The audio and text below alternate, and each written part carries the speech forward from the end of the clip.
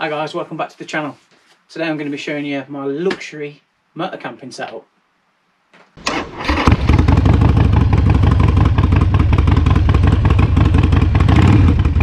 This is my Oxford X1 city bar bag. Two sections, the bottom part and the top part, which comes off with 4 clips all the way around like that. Got a handy top section if you want to take it anywhere separately to all the other stuff that you've got, but I just use it all as one setup, just like that. So inside this bag,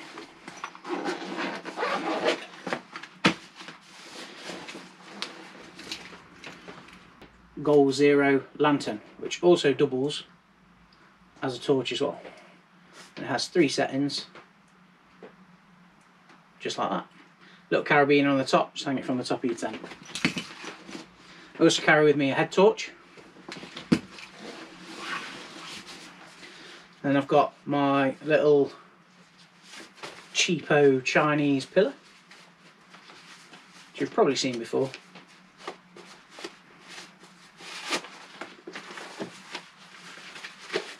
It's about the size of a Coke can.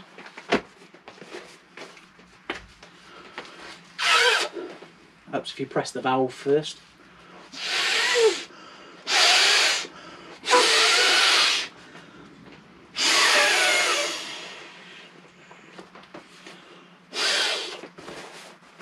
Comfy. Next in the pack is my snug pack. This is the Elite 2. Fairly small bag. Weighs in at 1.3 kilos and is good for -3, I believe. Yeah, comfort rating of 2 degrees and a low of -3. It's mainly just my summer bag because I use this as well. This is my Euro Hike Adventure 300 XL. I've had this about 5 years. Basically, when it's cold, I'll put this one inside of this one, nice and warm. Next up in the top part of the pack, keep my wash bag, which has a microfiber towel in there, and also a little resealable bag which has got deodorant, toothbrush, toothpaste, a bit of shower gel and some aftershave. And then also in the top of there I've got my little Coleman stove, purely because I don't really have a lot of space in the pack to put it, but that basically goes on top of your gas, spins on the top, has 3 legs that kick out like that. It's actually 4 legs. Turn the gas on, has a little piezo igniter there. Yeah, it's a pretty good piece of kit. Used it for a little while now.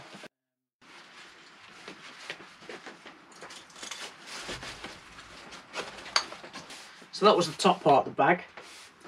In the bottom section, which undoes with some big heavy duty Velcro around the top, is my luxury camping chair.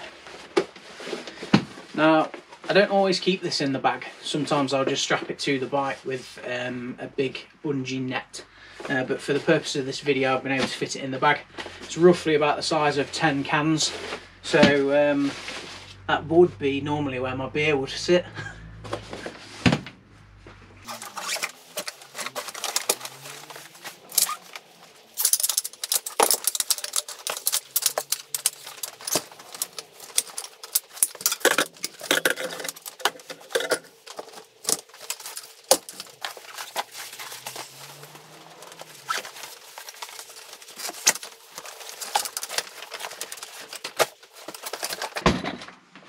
A nice comfy chair. I also managed to get hold of one of these, which is actually made by Helinox.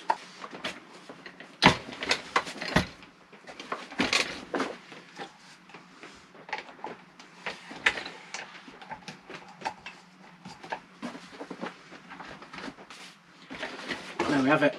Nice little cup holder for the side of the chair. So that's my luxury camping chair. Do have a Helinox one for my lightweight stuff, but I'll show you that in a different video.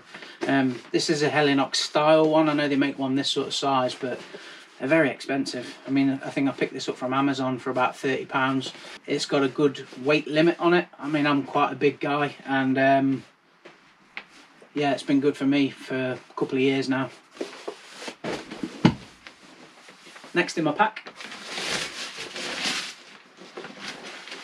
is my warm gear. Obviously, when I say this is a luxury, this is mainly cold weather as well. I keep some woolly socks, deer stalker style hat, probably wear this one as well, and some sort of fleece lined gloves. It's obviously really important to make sure you're staying warm. Next is my Trekology UL80 sleeping pad. This is actually the older model. The newer ones have a sort of slight curve in them, but this one doesn't. It comes with its own pump sack, which I thought was pretty good. And in all honesty, I got this for £12 off Amazon. I got some kind of random code come up on my Facebook feed once, about 18 months ago, and never even really seen them before that.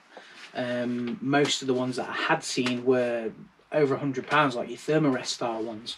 So to pick this up for £12, I thought it was a bit of a bargain. I've slept on it quite a lot.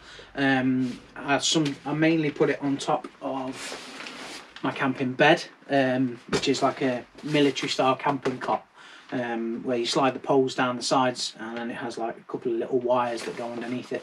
When I say wires, they're legs basically. So that, with this on the top, is good for a comfy night's sleep.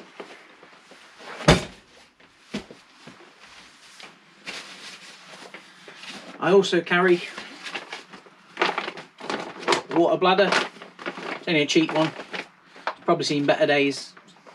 Do with the new one, I think. Now this, it is my Ridge Monkey.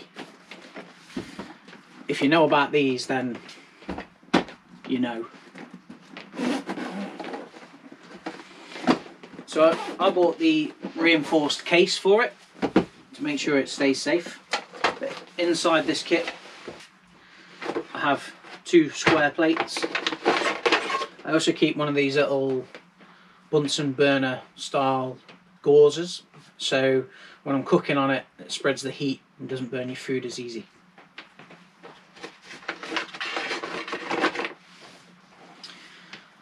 I also have one of these sort of, I think it's fiberglass. It's like a heat-proof mat. So I can put my burner on the top of that, and it stops obviously the heat that's coming down from the top of the burner melting whatever I've got this rested on. Also in here, I keep a little cut off of sponge for washing the dishes. Some tongs, fire lighter,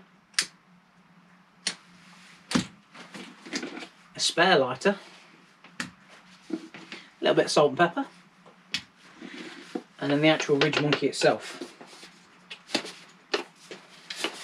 Comes in a neoprene cover. It folds open like so, and obviously inside various utensils. Lift that out and you have your handles, which just click on like so.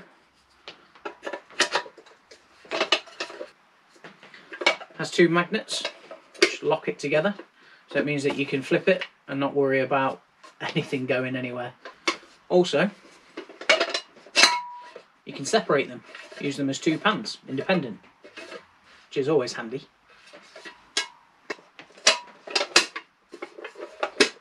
When you're done, push the button on the handle, pull it off. Same on the other side. Put your utensils back in there, and underneath there's 2 little slots for your handles to go back in. Close it up, back in the neoprene case. Let's have a couple of black bags just for rubbish.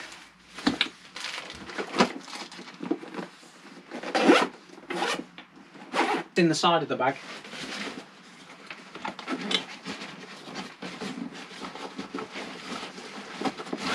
I have another pouch which I keep a cloth in, some cooking oil, ketchup,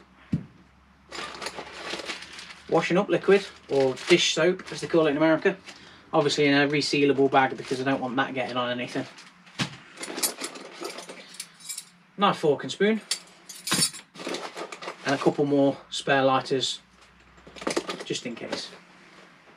While we're on the subject of my cook set, that's the majority of it, but I also have this bad boy. Now I know everyone's probably got one of these, but I did find out that this little molly pouch, which is good for the 1 litre Nalgene bottles, my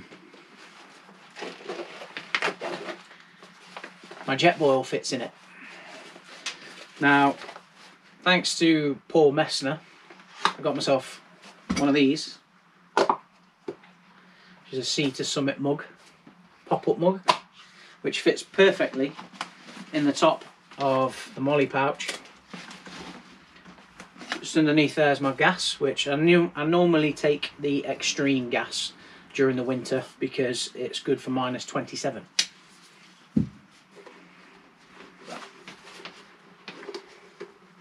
Now it is a snug fit,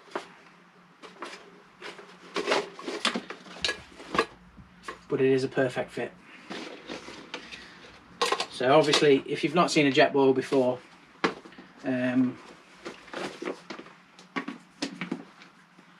that's basically what you get. It's an all-in-one cook system. Has a little cup underneath. So you've got a rubber lid with a little pouring spout in it. Inside I've got a little pot support where the legs turn out like so.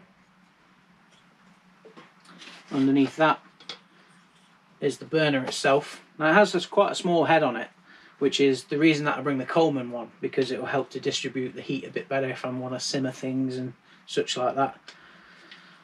But the pot stand fits on there like so, and that allows you to put your frying pan or pot or anything on the top. Screws onto your gas like so, and right in the bottom I also have the actual gas canister stand, which clicks onto the bottom like so. So that screws onto the top of there like that, that clicks onto there like that, and that gives you a system for cooking. If you're just trying to boil water though, remove the cup. There are some, I don't know if you can see that, little lugs on the bottom which line up to 2 lugs on the bottom of here, like that, twist and it locks into place. So that's not coming off there, so it's a pretty sturdy system. And just in the front pouch there, I'll keep myself tea, coffee, powdered milk, maybe some sugar. I don't take sugar, but it's always handy just in case anyone else needs any.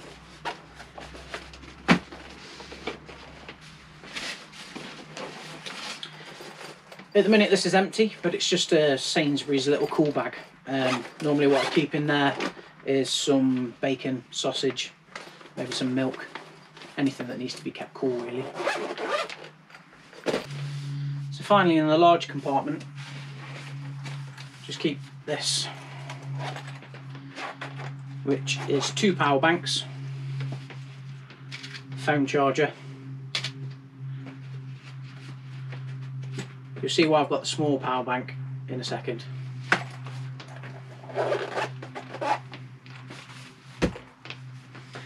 So just to finish off the bag, in the other side pocket, got a first aid kit, which I also keep some earplugs in just in case it gets a bit rowdy. I've never used these. I've got a puncture repair kit for the Trekology pad. Then I've got various things that you would need, like indigestion tablets, plasters, bandages, that sort of thing really. Andrex wipes, keep clean. And it's a bit battered, but this isn't a toilet roll that I take everywhere with me. Sometimes when you go to some of the bigger rallies, and you go to the Portaloos, there's a small chance there might not be any toilet roll, so I'll take that with me every time just to make sure.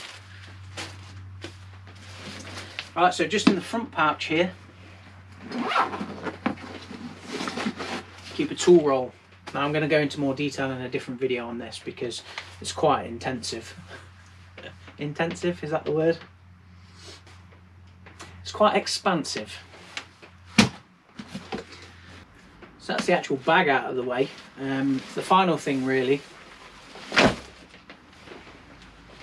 is my tent. Now you might think this is a bit overkill because it is pretty big. But this is the Cayenne Biker Plus. It weighs about 9 kilos. I have the ground sheet in there with that.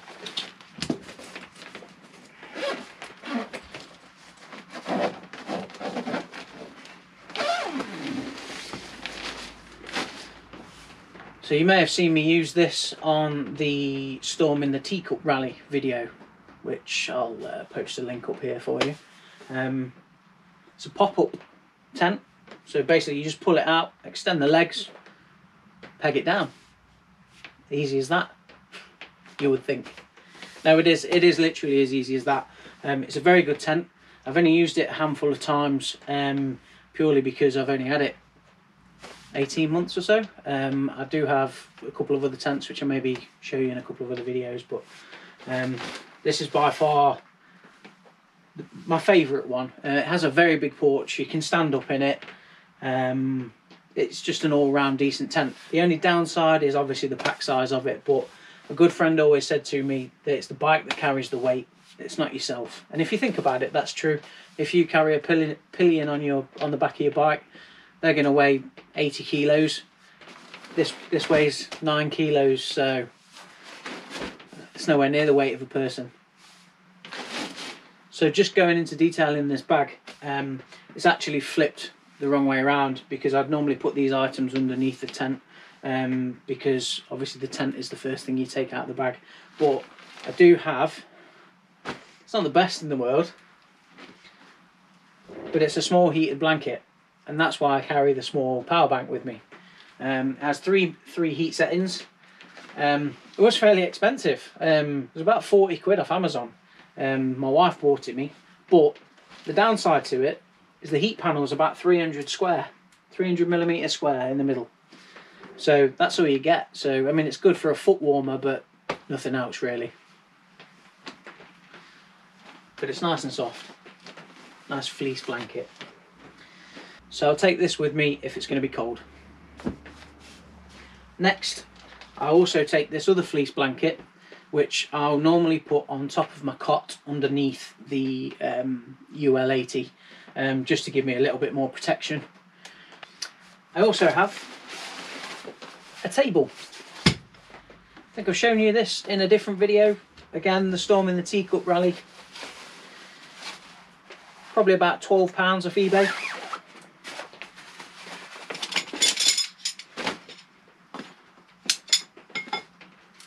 Pops up like so,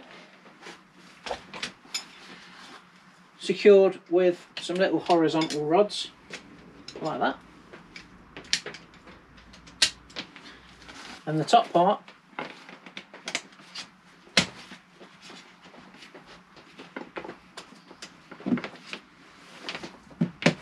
clicks in just like that. There we go, another bit of luxury. Finally, I have a tent carpet. It's pretty thin, probably doesn't really give you much protection, but I like it. Nice blue tartan, fits almost the footprint of the tent, so it covers most of it, which is great. And yeah, just gives you a little bit of that luxury, like I was saying. So let me know what you think to my setup and what kind of things that you would take on your camping trips. Thanks for watching.